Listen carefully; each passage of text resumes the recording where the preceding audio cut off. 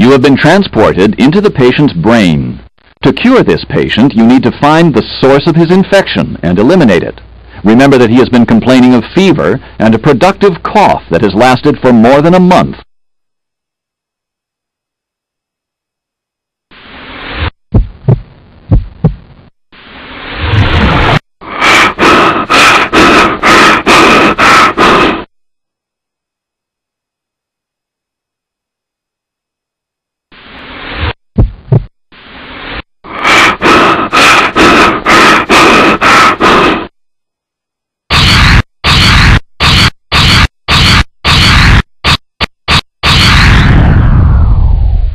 Fantastic! You have cured the patient of pulmonary tuberculosis.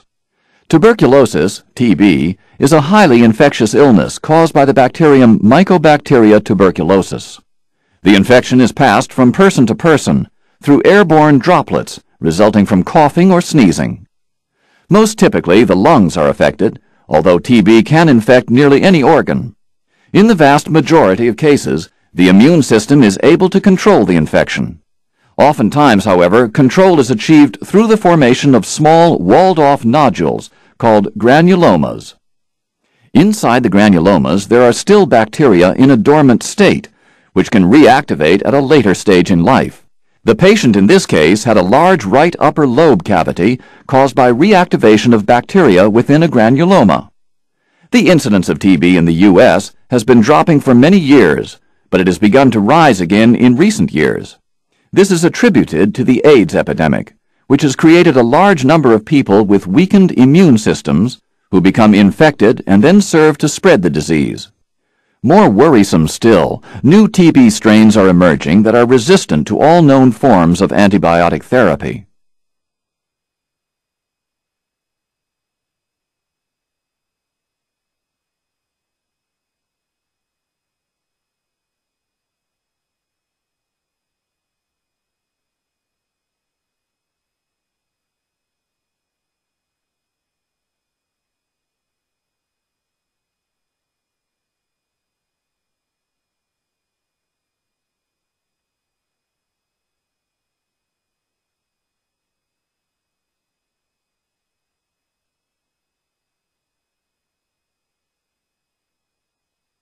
You have been transported into the patient's stomach.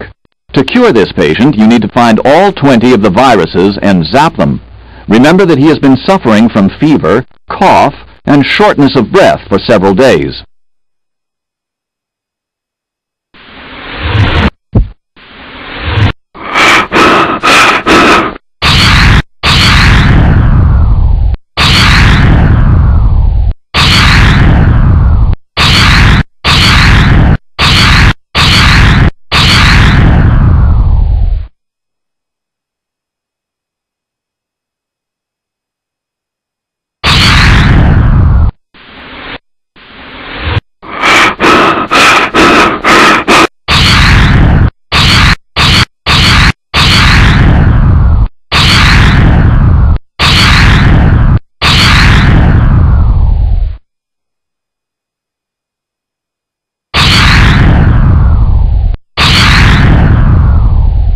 Amazing job! You have cured the patient of influenza pneumonia.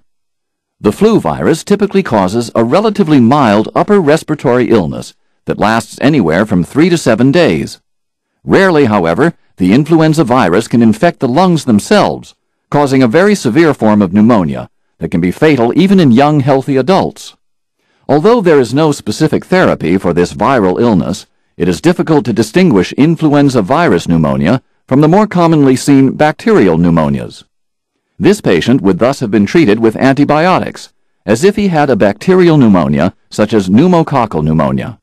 A failure to respond to antibiotics as expected is often the clue that signals doctors to look for an unusual cause, as in this case. It's time to see another patient.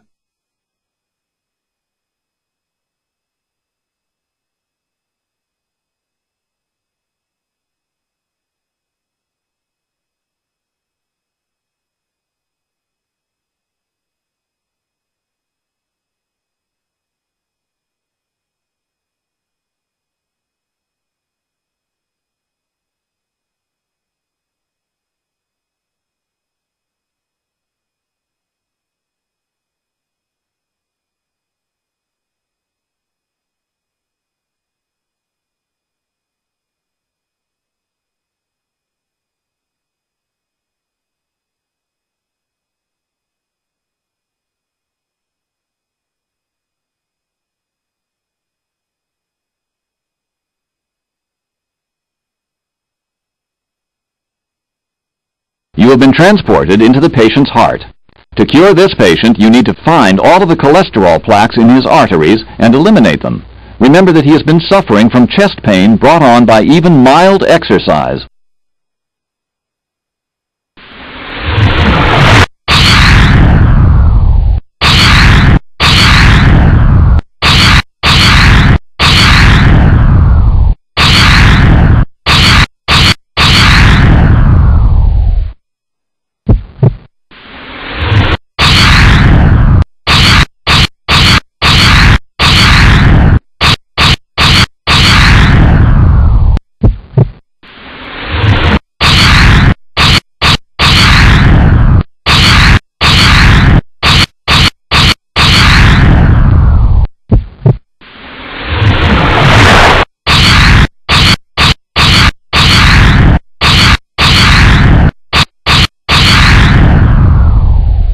You are the best doctor around. The patient's angina is gone since you cleared the cholesterol plaques from his arteries. Angina pectoris occurs when the oxygen supply to the heart muscle is inadequate to meet the heart's demands. The heart is deprived of oxygen, and the patient experiences pain. Most commonly, angina occurs with mild stress or exercise. Angina is caused by narrowing of the coronary arteries, usually due to a buildup of cholesterol plaques. The pain can be relieved with medication, but definitive treatment requires intervention to restore normal blood flow to the heart muscle. Coronary balloon angioplasty and coronary artery bypass grafting, CABG, are the most common methods of definitive treatment. Congratulations!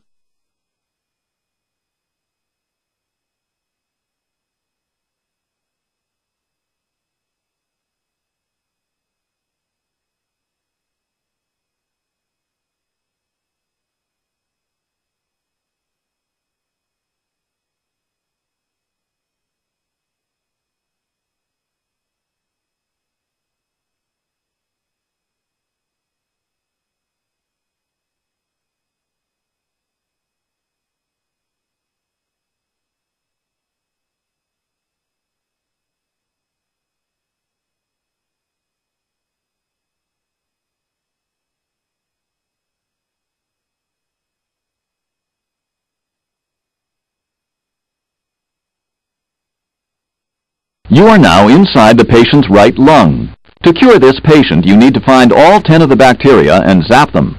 Remember that he has had fever and abdominal pain for more than a week.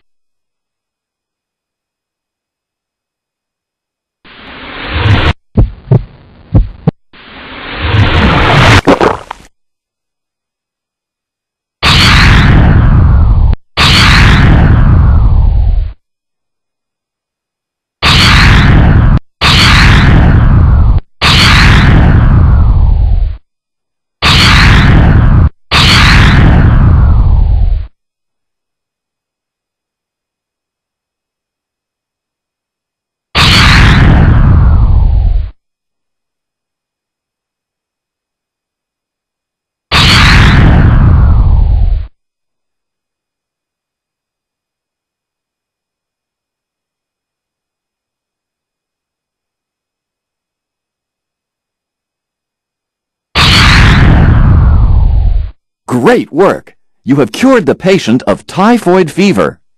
Typhoid fever is caused by eating either food or water contaminated by the bacterium Salmonella typhus. The infection is spread from person to person through feces, usually by contamination of water supplies with sewage. Infection can also be spread through the handling of food by typhoid carriers. The bacteria pass initially from the intestine into the blood, and then to the liver and spleen where they multiply. Next, they are secreted by the liver and concentrated by the gallbladder. At this point, the bacteria are released once again into the intestine, but now in enormous quantities. The most worrisome complications are significant intestinal bleeding and/or intestinal perforation. Diagnosis is confirmed by culturing the bacteria from the blood, feces, or urine of an infected patient. Treatment is dependent on antibiotic therapy. It is not uncommon to recover from the illness without serious incident, but to remain a carrier for many years, with the organism sheltered within the gallbladder.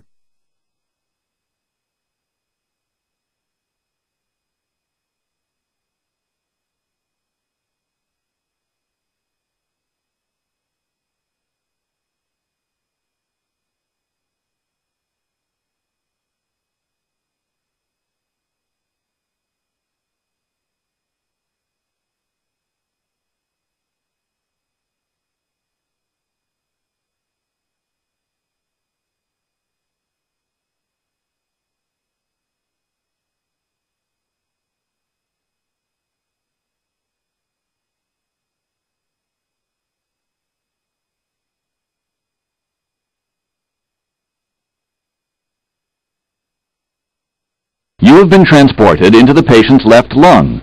To cure this patient, you need to find her tumor and eliminate it. Remember that she is a long-time smoker.